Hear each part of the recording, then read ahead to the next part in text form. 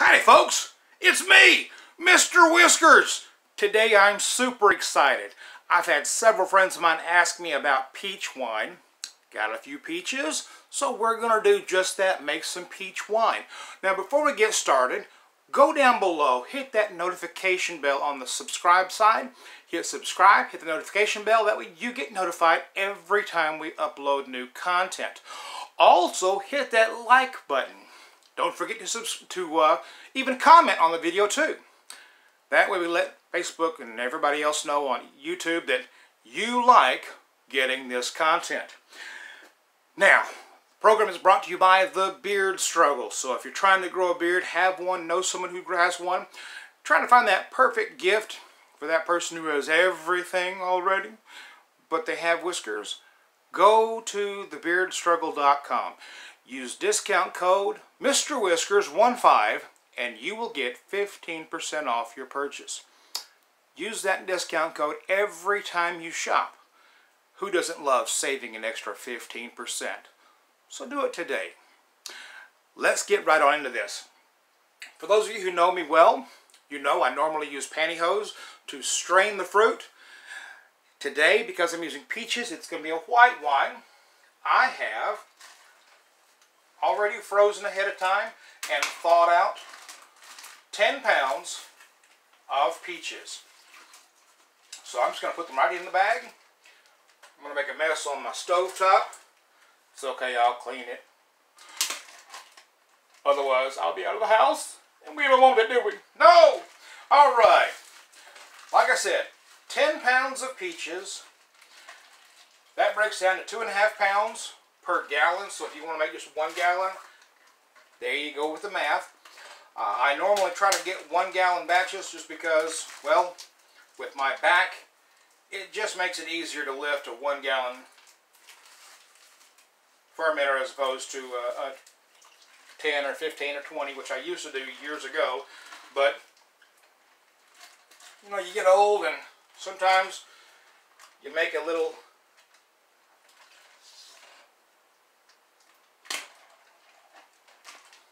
Alright. Now,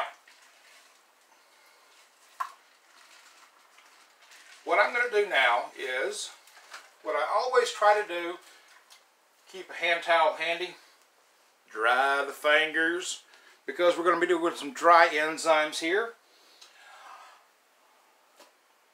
You guys have seen me do this before. Because I'm making 4 gallons, I'm going to need 4 Camden tablets.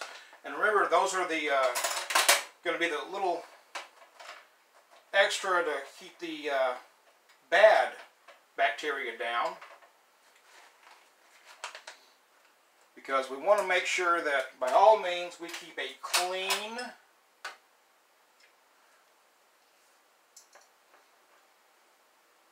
mix in here. So what I'm doing is I'm just crushing up the tablets.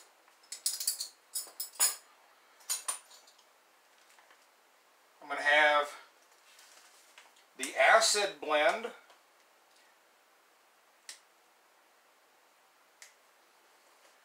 It helps if you have dry fingers for this part.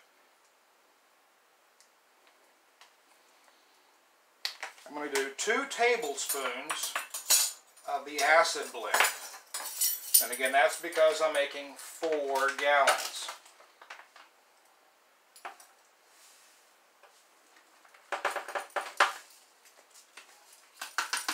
That's all I had on that one.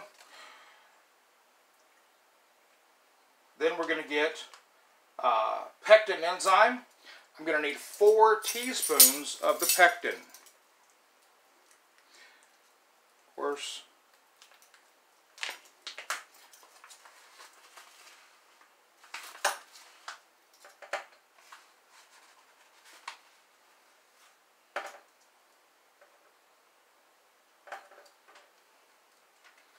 and that's all I had on that one too. Well, we're getting down to the nitty-gritty here. I need 1 tablespoon of tannins. Now, this comes off the skin of the grape. It's going to kind of help give the wine a little bit of that bite that you want.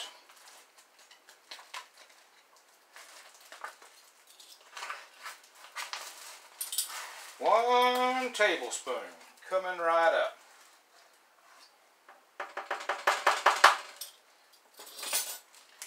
And then I need 2 teaspoons of yeast energizer.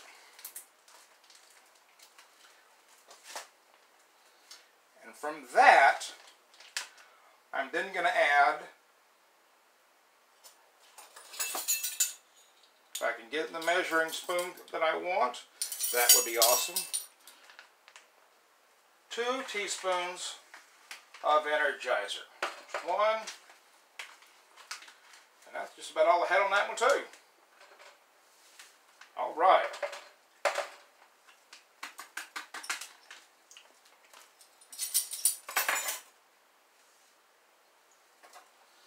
Now, what I will do from here is I'm going to stir everything in, make sure it's good and mixed in.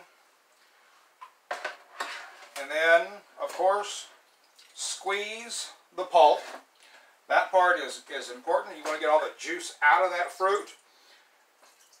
And I will spend the next week or so squeezing. So I'm not going to squeeze everything out quite yet. But I will get some good free-flowing movement in there.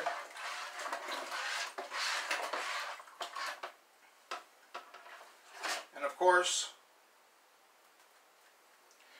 what I will do is I'll add water up to the point of 4 gallons. I'm going to add 8 pounds of sugar. Then tomorrow, about the same time, roughly, I'm going to add the yeast. Now, if you watch the show regularly, I typically use a sherry or a champagne-style yeast just because it has a better start for its fermentation, and I have fewer problems with that. It's just one of my personal preferences. You can use a regular wine yeast. I always use wine yeast no matter what when I'm making wine because I'm making wine. I'll never use bread yeast because that is used for baking. Wine yeast is used for fermenting liquids. So that's what I do. Now, again, I've got the 4 gallons on this one started. I'll add the yeast tomorrow. If you have any questions, comments, suggestions, put them in the comments section. Don't forget to share this video with all of your friends. And don't forget to go to the beardstruggle.com. I'll get it spit out here in a second. And again, Mr. Whiskers 15 will get you the 15% discount. I thank you all for coming in today. We'll see you next time. Don't forget, like, comment, and subscribe. We'll see you guys.